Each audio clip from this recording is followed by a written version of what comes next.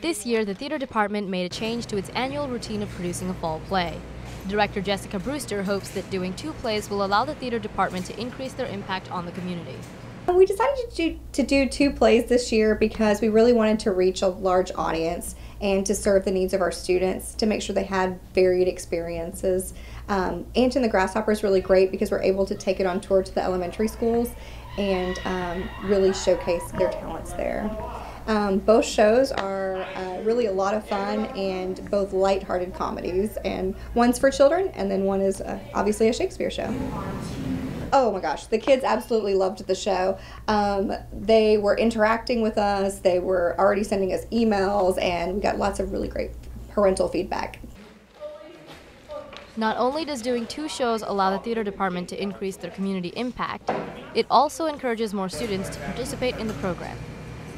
Another great reason of doing 2 consecutive shows is it allows more students opportunities, and so we were able to cast more students on our first show, or first 2 shows now, than we have in the past. So that's been a really great recruitment tool. Miss Brewster is directing Ant and the Grasshopper, and I'm directing Midsummer, and so we have our own rehearsal times, we have our own rehearsal schedules, we have enough space now to where we can rehearse in multiple spaces. So we're working kind of side by side, but also very independently.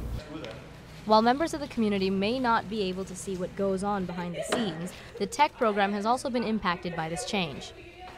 Having 2 plays does open up more spots. It gives us more opportunities for tech and for acting-wise, and it's a lot more fun because we get to, if you're tech, you usually get to work both, and it's pretty cool. We got to work in different parts for both plays, and I just don't think it was harder with just adding another thing on. It's just more work and more time at school.